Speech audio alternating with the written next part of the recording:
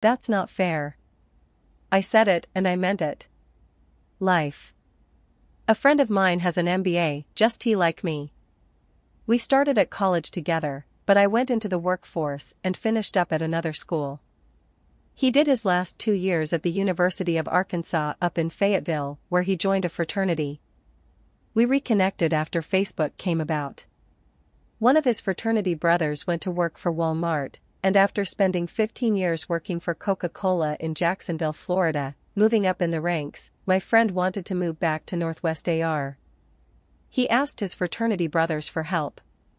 And they landed him a cush job with Walmart corporate offices. He had experience. He had skill. He had the same qualifications as 100 other candidates. And he had an unfair advantage. He knew a guy. We all know a guy for something.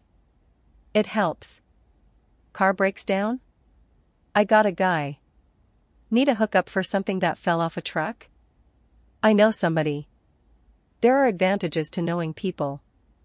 And they are not fair advantages. I was talking with a mom about why she wanted to live in a certain school district in Little Rock. She said it was to help her kids. The timeline went something like this.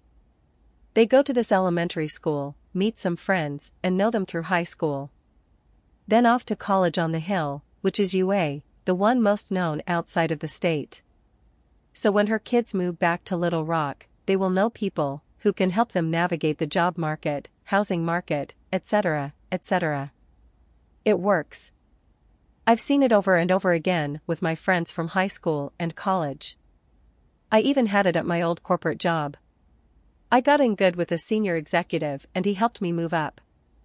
Our connection was running and smart-assed comments. It wasn't fair. We just got along, and I was as good at the job as a dozen other people.